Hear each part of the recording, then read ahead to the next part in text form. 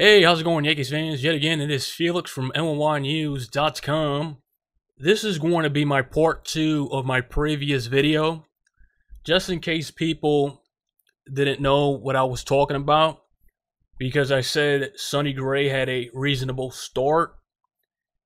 And like I said, he had a reasonable start. And I say this because he almost got lit up, not once, not twice, but maybe 3 times.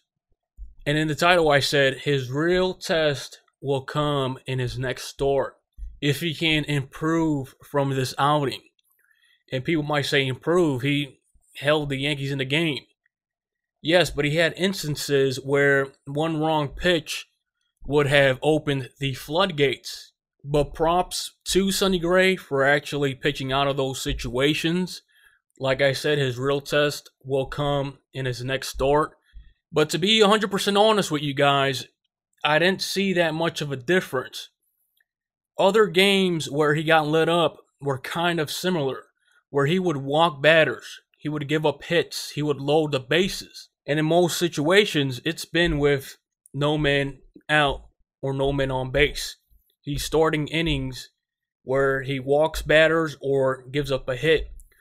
So here is highlights from Sonny Gray's outing versus the Houston Astros. Grounded up the middle and off the glove of a diving Gregorius, a base hit. And he walked him. Altuve was going. Going back is Gardner. He's on the track. He turns and will have the plate off the wall. Score. Correa goes to third. To bit. Grounded to first. They're going to come home. And they get the out at home. And he walks him. Bases loaded. One man out.